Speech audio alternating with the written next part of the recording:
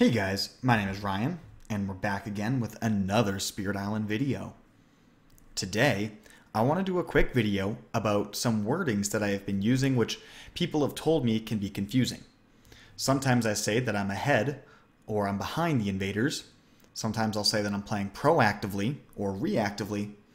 Sometimes I make references to the tempo of the game. Not quite my tempo. So, what does this mean, and are there any strategic implications to these words? We mostly take our spirit actions in the fast or slow phase, and those phases are divided by the invader phase. Each time the invaders take their actions, they are creating threats on the board that we must respond to.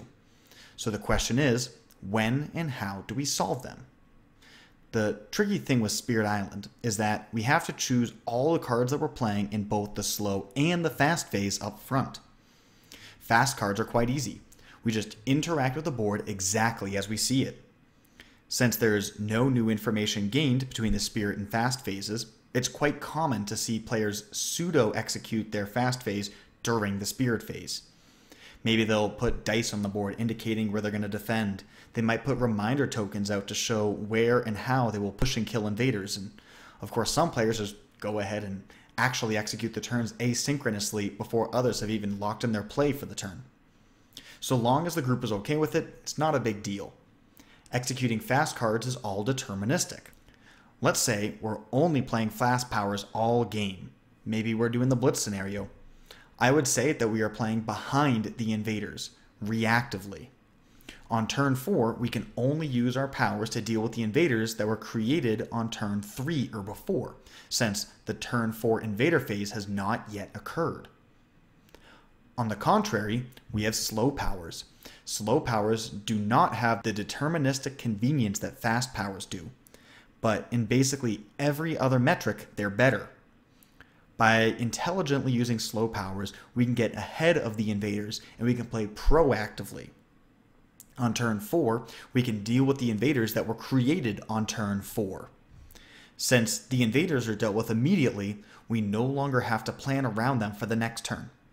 Our turn 4 cards solve the problems created on turn 4, which then allows us to play proactively again on turn 5, once again playing cards that will deal with the issues that are created in that very same turn.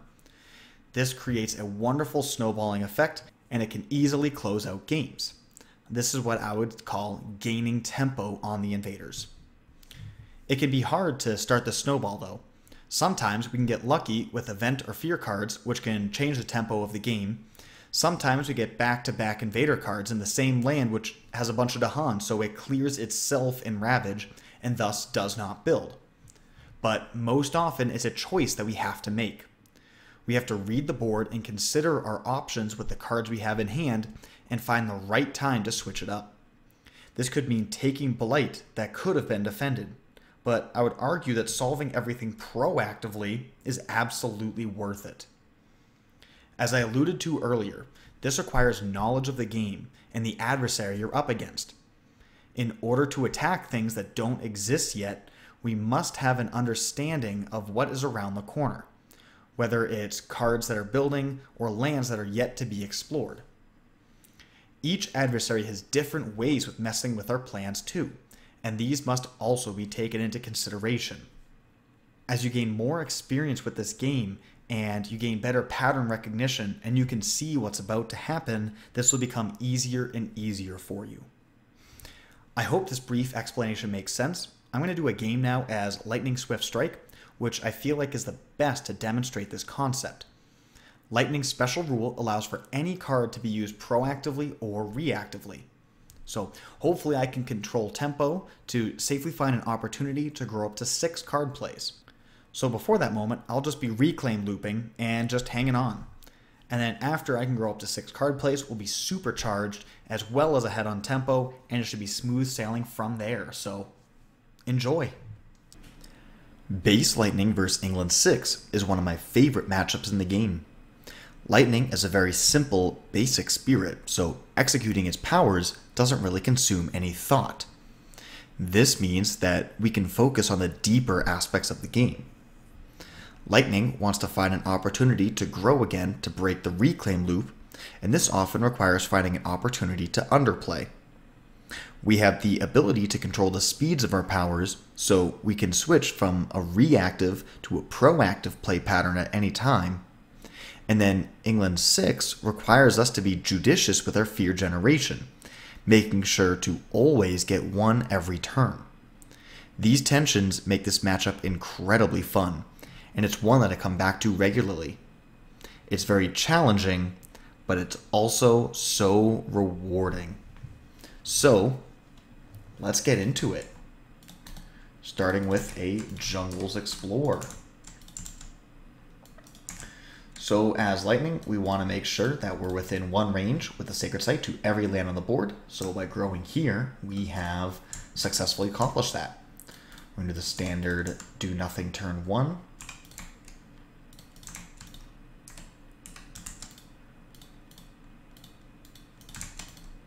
Okay. And then on turn 2, we will grow, and then we will play everything besides Raging Storm.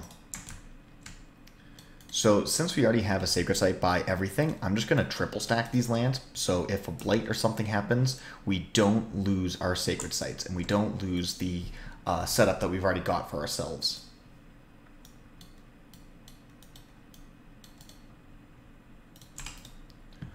All right. So we'll use our innate over here. And then we'll go here, pair these guys up, getting a fear. And we're going to hold on to the Shatter Homesteads to deal with our land number 6. Okay, Invader phase. Fear per spirit that has at least one Sacred Site, that's me. Add a Explorer to each land with that. That is not good. So we're really bad at dealing with Explorers. Normally we have to use Dahan in order to kill them. So getting the extra Explorer in these lands is pretty bad for us, but thankfully the Beast does solve that first one. Mountain or Sands, we get a free Dahan. Thank you very much. Okay. So first we'll Ravage, build, and then explore in the mountains. And then we have to add an Explorer to each of our Sacred Sites. Okay, last we get a Shatter Homesteads, fear, and kill a town. And we are off to the races with our first Reclaim. Any kind of defense is nice, so this Drift Down is likely the pick. Call to Ferocity is another interesting choice. It's a 0-cost fire, so we could, you know, do... And in fact, it's a compelling thing to go for, right? Go for 4-card plays like this. And then we can kill the city, push these guys out. Alternatively, by getting a defend card, even though it doesn't have the fire, it still costs 0. And we can kill this town, and then we can defend this land. So that way we start to have a little bit more control. I think we're going to gain more utility from defense over the course of the game. So we'll go here. Using our innate to kill this town. And then we'll defend it for 4.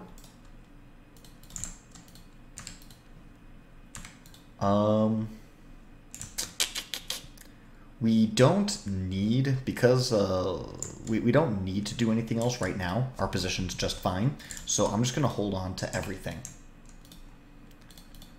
Okay, Invader phase. Healthy Island, extra health. Thankfully we have the extra Dahan. Beast kill Explorers, thank you. And then add a Coastal Dahan. I'm going to put it here, so that way I can push 2 out, and then everything is still paired up. Skip all build actions, and Lands of the City, we get to protect our disease. Thank you very much. So build, skip that one. Ravage. Build skipping. And then we're going to explore the sands. Boom, boom. Skip build actions in the Lands of the City. So that was a really, really good card for us. That saved us 2 buildings and a disease is what it protected us from. So that's a really nice one. And we're looking at a double build in these sands. So we're off to the races. Here we go. Let's go for a fear and kill a town.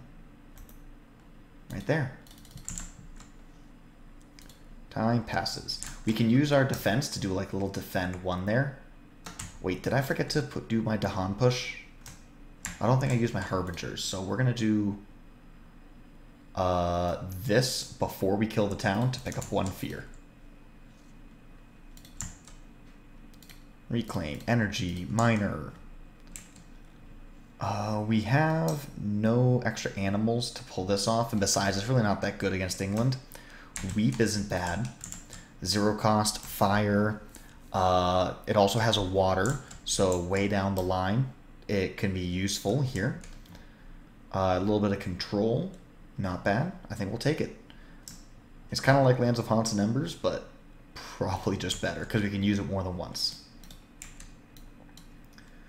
Okay, so we'll do, how does this look? We cannot, we only have 3 slow to fasts, so we can't do all 4 of these, but I don't think we want to anyways. We already have a fear card. So let's do this. Get our defend 1.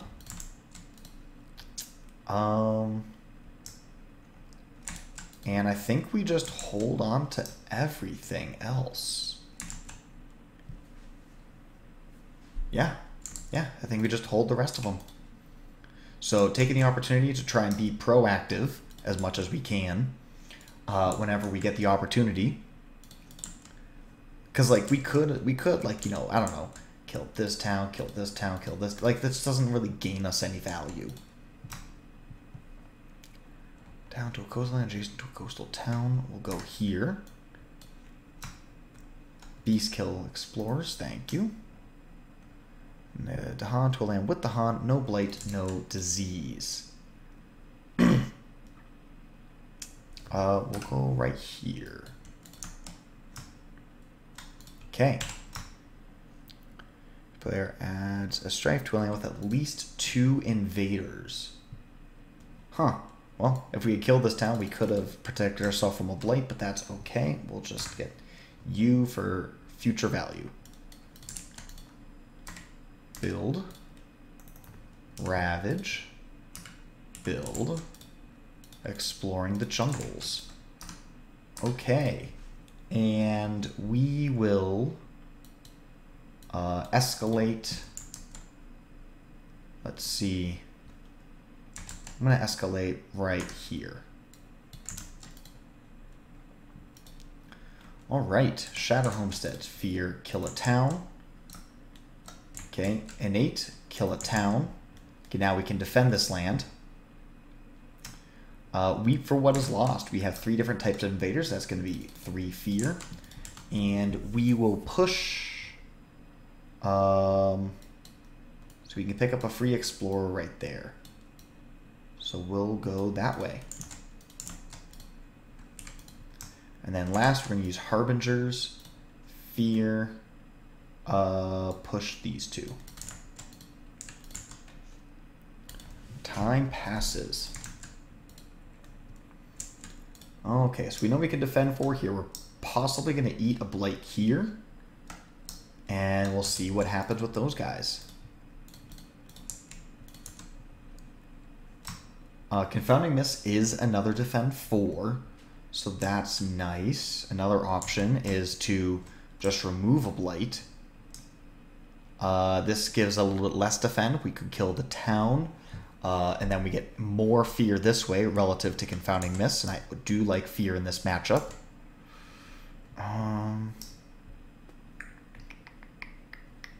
Because that's likely going to blight. So if we can delay it all 1 turn, that'd be nice. Maybe we do this. And we go here, here. Is this our turn to underplay? Because if we do this, we kill, defend, defend. And then next turn, so we do this. That puts us down to 2. Then we'll go up to 4. And I have a 4 cost worth of hand right here. We do that. Maybe I don't even play this Raging Storm, and if I play just these, get Town Kill, push, might not be a bad opportunity. Yeah, I think this is the turn. We're just going to go for it. So we'll go here, here, 1, 2, 3. Okay, defend 3, defend 4. Plenty of air in order to make everything go, and then we'll do a fear and a kill. And this is perfect because this doesn't really produce all that much fear, but the 2 from this city will get me what I need. Now the question is actually, do I toss this Harbingers in right now to pick off this city? If I do that, then I probably reclaim one more time. And I think that's fine. I think getting the city kill's worth it.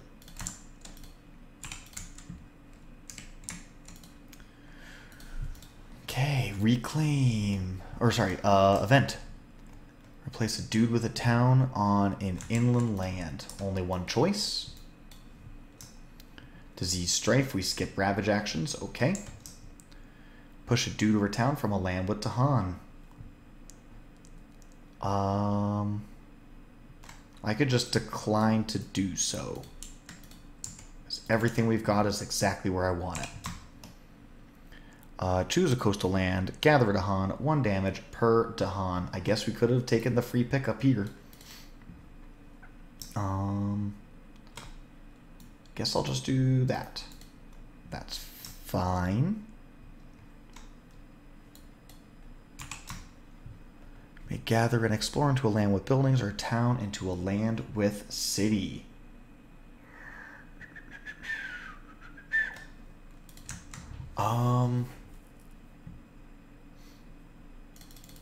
I think once again, I think our position is just fine.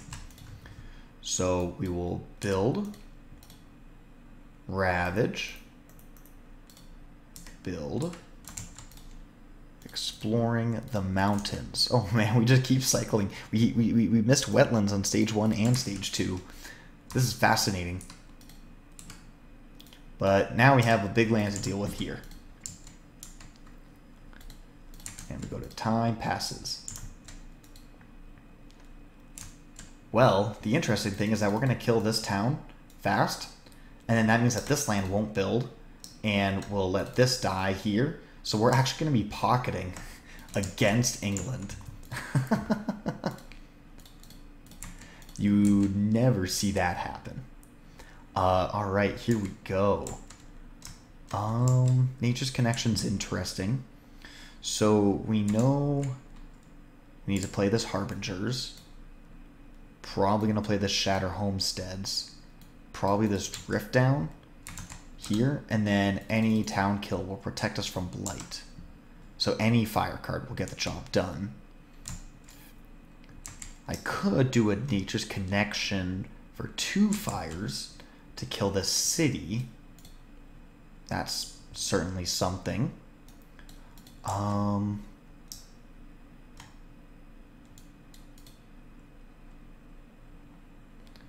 Is there any other lines available? Weep. We'll get a town push out of that later.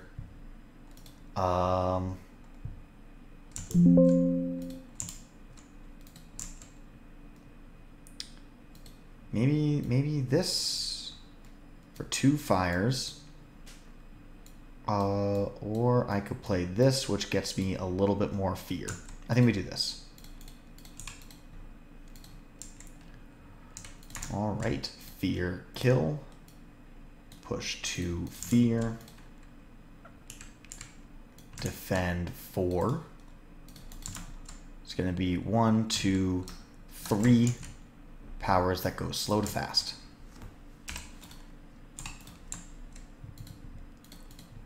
Event. Oh. I have extra health. The invaders have extra health. I think that's fine. Because we don't want to, like, make this guy die and by, what, forgetting this Primal Memories? The Defend 4 AoE really won't get me anywhere. So I think top is perfectly fine. Doesn't change anything for us. No beast in city. We have plenty of Dahan. Let's see. We gain 1 energy. Love to see it. Oh, isolate a land and skip build actions. Great. I like doing that here because we're looking at 2 potential builds in this land. It just puts us in a situation where we're just going to be edge caseable.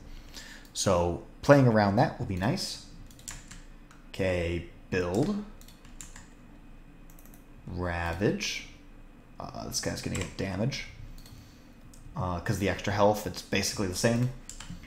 And then build here. And we'll explore the wetlands. Hey, finally. And we skip that build action. So that's really nice. That's going to be solved. Even if this builds, that won't build. We're in a great position with those wetlands.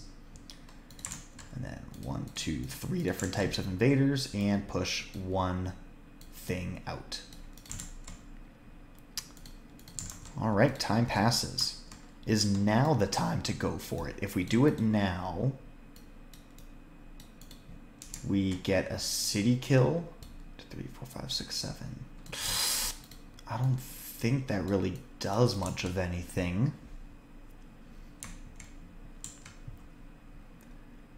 I think one of these lands has to blight no matter what. So I guess that's a city kill and a defend 3. And then we have the opportunity to grow.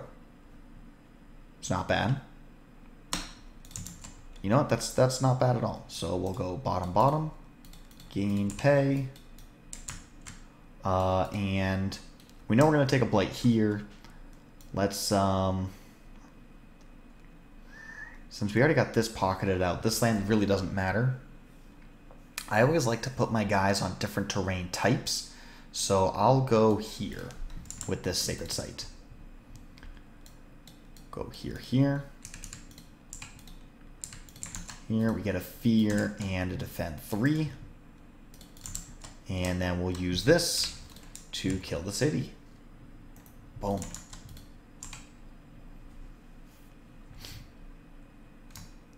Do I use Raging Storm anywhere? Not really. I guess I wait and see if we get an Explore in the mountains. It's going to be way better. Vader Phase event. Terror level 2. For 2 cards. Hey, +1 damage. Sheesh. Add a beast adjacent to a land with beast, and then kill a Dahan on land with beast. Alright. Oh, we could have had a free defend 5, but alas we do not. So we get +1 damage from this, so we need a fear card to give us 1 defense. Strife into Dahan. Okay, we'll just strife you, I guess. Beast, Disease, or 2 Dahan. We get to remove something. Getting rid of the Explorer won't really have any effect. Let's get rid of you. Okay, so we're going to build in the jungles. We're going to ravage the mountains.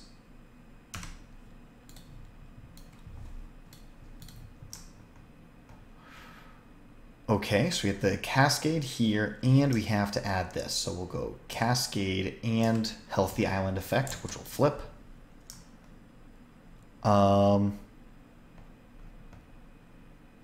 Okay, so we will be taking a blight here, which will lose this. But before we do that, we also get to execute. So destroy a presence. And then we can discard a card, which we have none, to gain an energy, so no free energy for us. Get another Blight card. And yeah, we're going to have 3 more power cards in play every turn for the rest of the game. So we're going to be sacking presence. Let's get to it. Build the wetlands. And explore the jungle sands. Evidently, we should have used our Raging Storm. But what are you going to do? Okay. Here, I'm going to Raging Storm this because I'm pretty sure we can maintain a pocket right? If we just kill this town, then this land won't build. So that's what we'll do with our Raging Storm. Time passes. Gain energy, gain a miner. Ooh, Visions of Fiery Doom is a nice one. The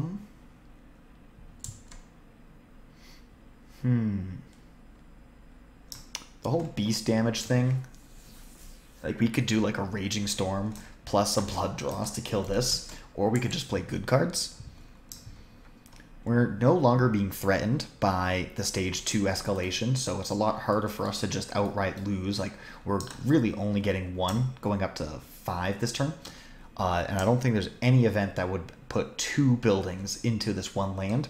So I believe this one, it is not possible to lose this turn.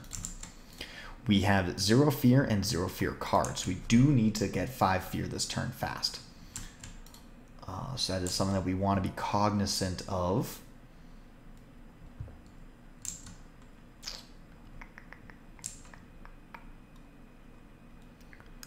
Let's, I'll just take this Visions of Fiery Doom, but we're really not going to do much with it. Okay.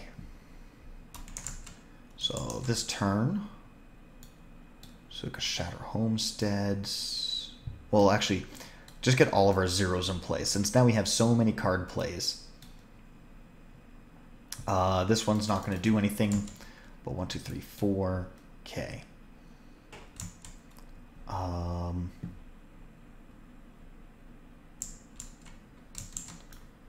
We could do like a Haunted by Primal Memories.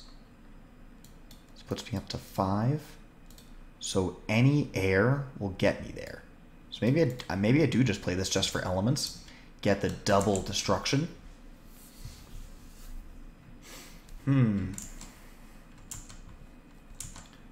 Feels like a good play.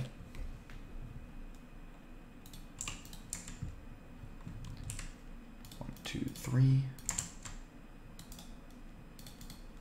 Let's put a defend 4 here.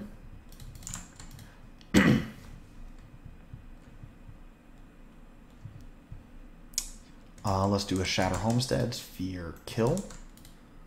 See, 1, 2, 3, 4. So we can do everything. So the question is, do we want to? Probably. Looking at 3 fear from this, a fear from this. Where do we want to use our double kill? So we could go right here with it. Right, that would completely solve the land. Another option is to go here with it, killing city town, leaving behind just a town city. Because this has so much Dahan, it's more efficient for us to let that build up and then knock it back down. I'm going to use my Harbingers, though, right now, just for value. And then I think we can just hold everything else and let it all happen.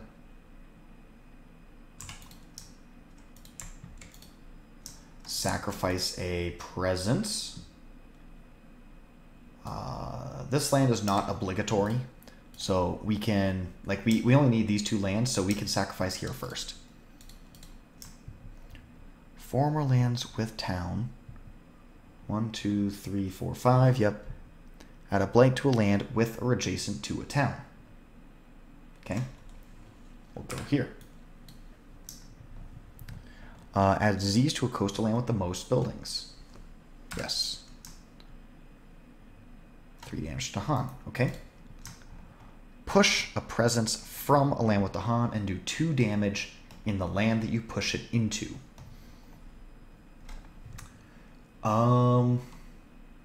I need the Sacred Site in order to target this Sands. Now, it won't be building, but it could explore. I think it's fine. We kill this, get a little value, and then do a tower filling a presence or a city from a Sacred Site. See it.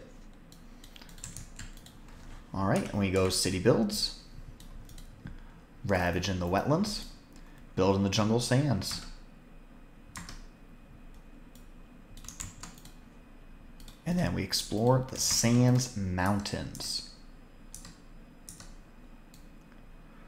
Okay. Now, I do have this Visions of Fiery Doom, so I can just kind of kick that guy out, and it's not a big deal. But I'm willing to bet because we have such... We only have, what, 15, 18 fear left to go. So we can do... Because we have this back-to-back sands, I'm going to change my plan. I'm going to kill these two. Okay, make sure that's defended. Dies to the Dahan.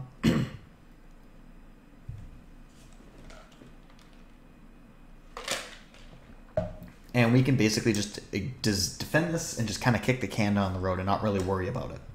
We're going to kill, kill. With the Weep, we get 3 fear for 3 different types of invaders, and we'll just push...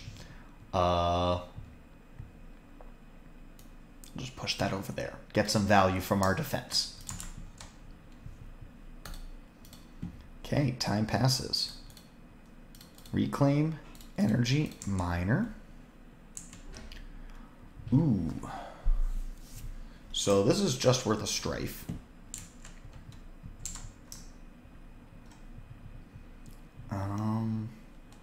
Strife that. That just dies to the Dahans. That's solved. Okay, so we know that we're going to drift down here. We can primal here. And then it's just, you know, getting as much fear and value as we can. So we could do that.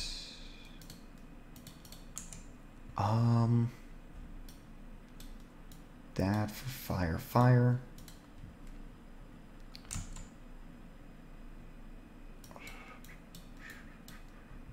We got 2 more. Wait, fire, fire. This should be at 3. Okay.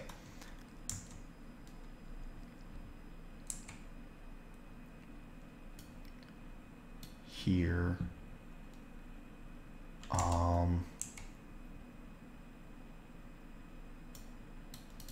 Yeah, I think that's actually probably just the best. All of this stuff cannot improve what we've already got. So I'll just pick you up for 2 fast fear.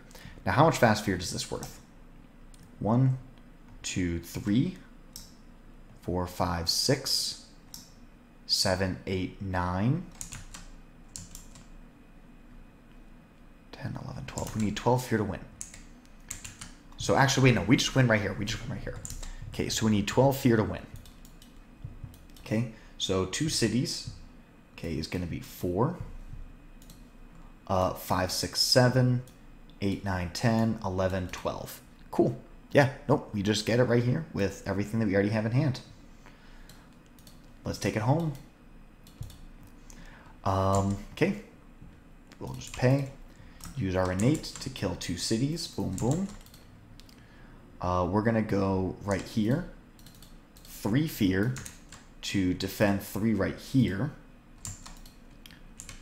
Okay, and we'll go here. 1 fear for type of invader present. So that's going to be 1, 2, 3 fear. Kick you out. And then last but not least, Shatter Homestead, we get a fear and a town kill. And that is a fear victory. So, I find this matchup to be very fun, very interesting. You got to balance a lot of little things, and you know, knowing when to hold your cards and knowing when to be a little bit more aggressive in order to thread the line between all the different tensions that we talked about. I think that's really fun, and I hope that this was a good demonstration of, you know, trying to play proactively, reactively, you know, just really controlling the tempo of the game and focusing on the aspects of the game that are more universal. While they may be accented with this spirit, they are universally applicable, and you know, we can use them in every situation to help us win more games. So thanks for watching, and have a great day.